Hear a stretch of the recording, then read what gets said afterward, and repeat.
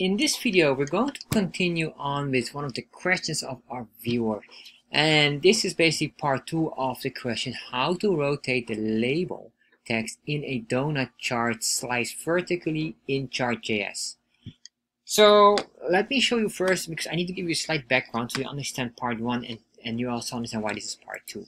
Alright, so we have this donut chart here with 3 rings that we're going to put in, and we want to basically, this is what we created first, where we position them vertically or in a certain position. And now what we want to do is we want to add up these labels instead of the data points here. So this was a question from one of the viewers, which was in Stack Overflow at the time, but also on YouTube, but I couldn't find specifically the comment from the user. So eventually this is basically the goal.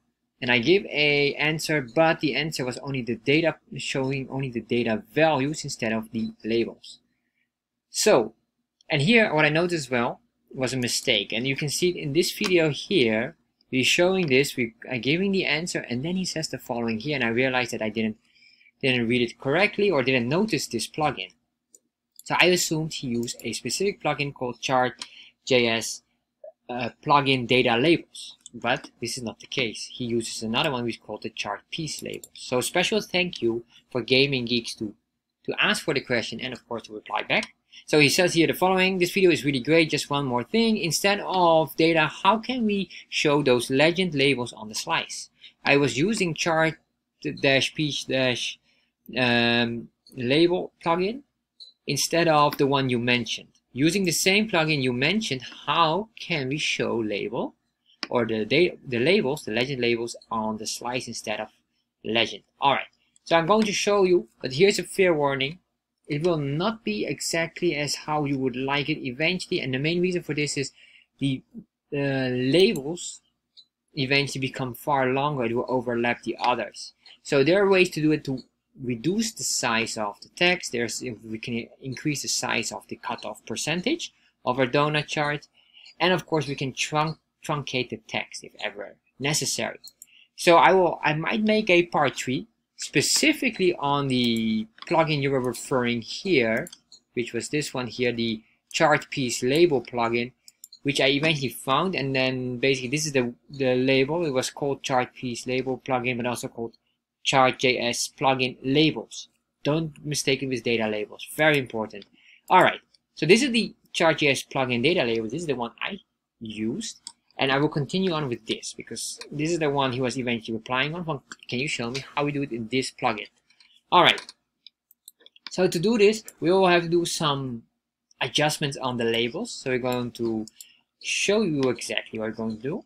So what I'm going to do is I'm going to move the labels into the array of the data sets. Alright, and the reason I'm going to do that is we need to make sure that all of these have eventually a specific value, or else it will just grab here and it will duplicate it 3 times, which is not what I want.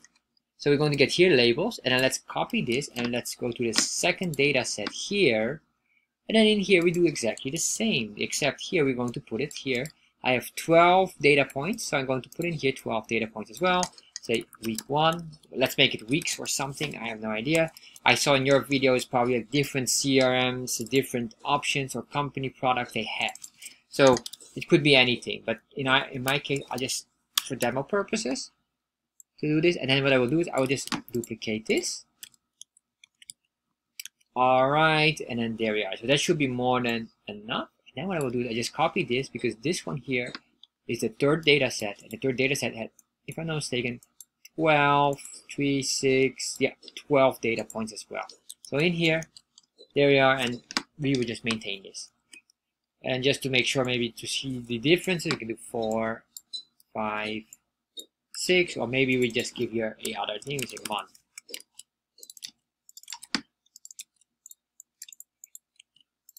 So we can see all the text adjust itself as well. There we are. Alright, so we got this now. Now what we want to do is we want to save this, and once we save the refresh, nothing happens, of course. The reason why nothing happens and now the legend doesn't show is because we reposition the structuring to labels. This is officially not the way to do it for the legend. So you can hide the legend as one of the options, so let's do that one. so it will not give us any error or issue. So it's a plugins, legend, let me say display false. So this is just a emergency or backup to ensure that it will be removed. So now what we're going to do here is, instead of showing the data point, we want to show the legend value. So this is what we call the formatter. So if we go here, we go to options, and then we go to options here. So you're going to click on formatter, or basically formatter function here, which is a function or null. Basically the formatter will give you the control of what you would like to show. In our case, we need this, and we're going to do the formatter specifically always in the data sets itself. Every data set will have it. Why? We will just specify it specifically in the data set with the values. So let's start and do this one immediately. So we say here in the data labels, because this is where we need to be, because this is still a part of the plugin functionality. And we say in here we want to now activate something else. It's called the formatter, and the formatter is the following. We type formatter, and then this will give it a nameless function. So this is a function, and it will contain two parameters: a value parameter, or basically just a value, and the context. So if you're wondering what is the context, well, basically context is this part here.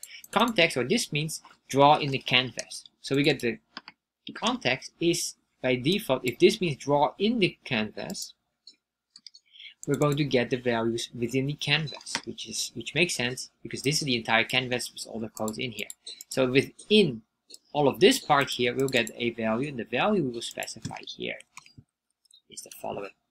We're going to return this value, and the value that we're going to return is very straightforward. We go from context, which is in the chart, context with X, make sure you do that.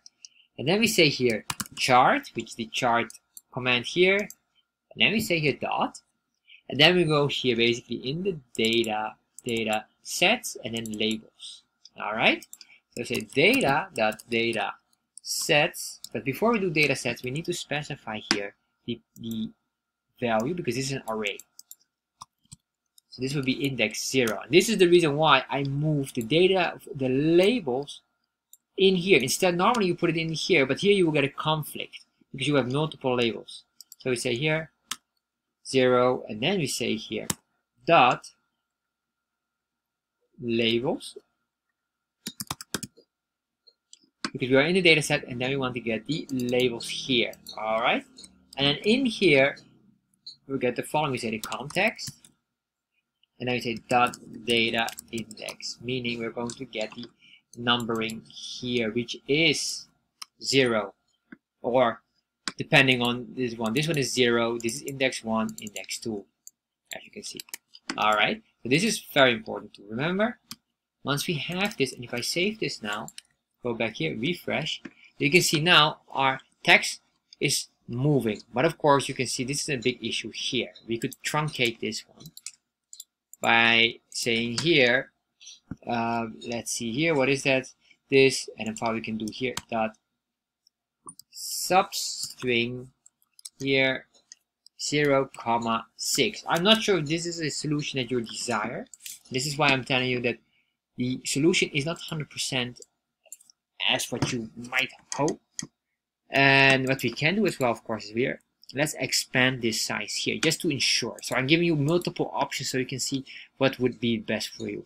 If we're going to do that, we need to do the percentage cutout in here. So we say here that will be in the data set, but not in the data labels. Remember that, because this is plugin related. And now we're here.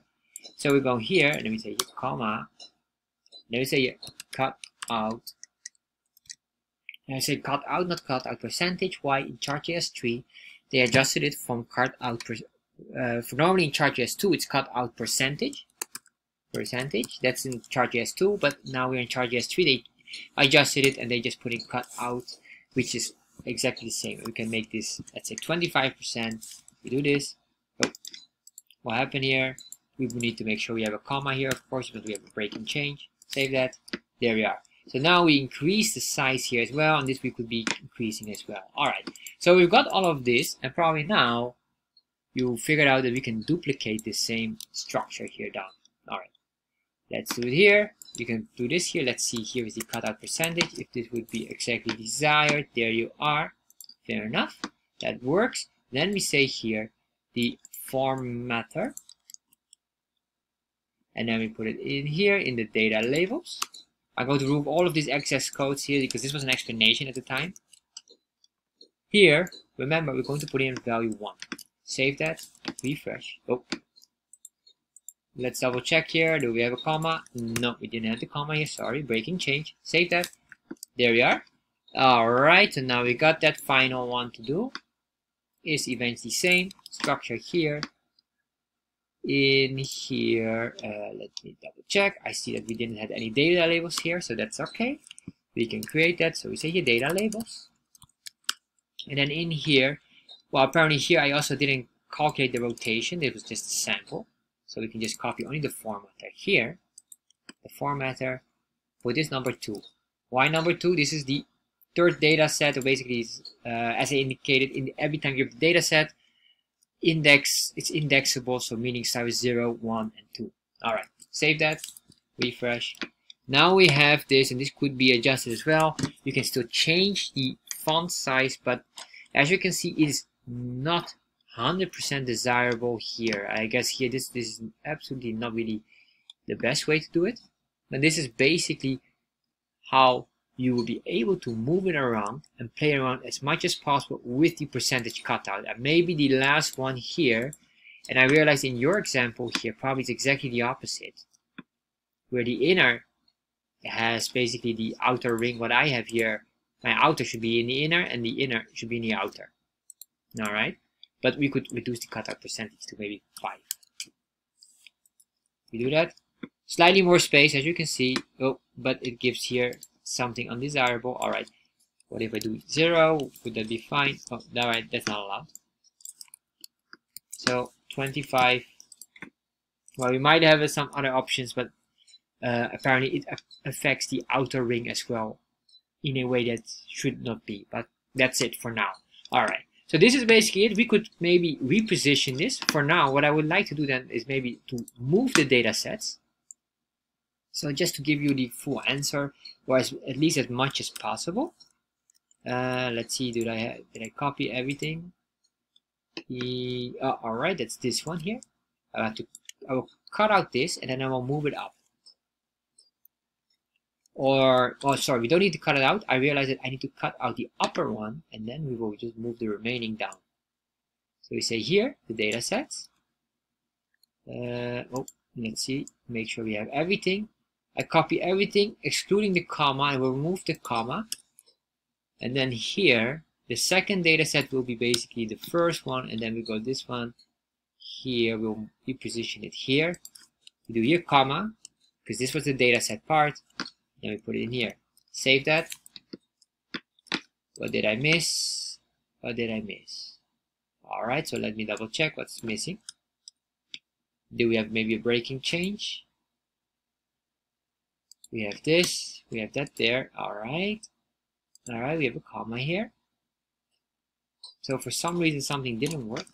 Let's see if I can find the item here. Console substring.